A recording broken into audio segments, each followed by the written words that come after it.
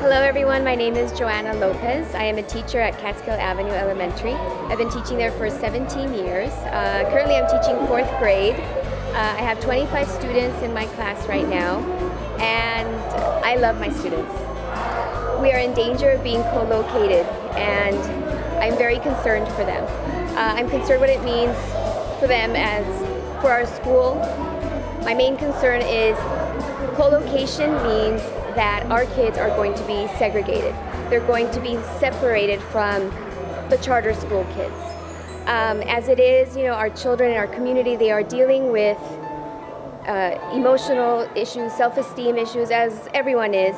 I am very concerned that this is going to really affect their self-esteem and how they see themselves, because I know that it's happened at other schools. Aside from that, just being so important, aside from that, we are going to be losing computer lab, cafeteria. We have to work our schedule around them.